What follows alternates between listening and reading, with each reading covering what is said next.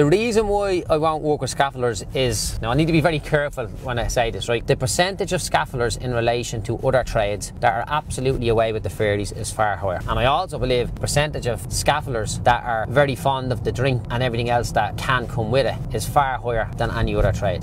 That's what I found. In addition to that, we have had scaffolders coming through our doors and they just won't listen. I remember the second last scaffolder that I took on as a client. I said to him, look, you are the last scaffolder that I will ever take on. If you do not complete this course, I will never take another scaffolder on after you. No, Joe, I'll be there, I'll turn up, I'll do everything that we need to do, you know. Okay, brilliant, let's do it.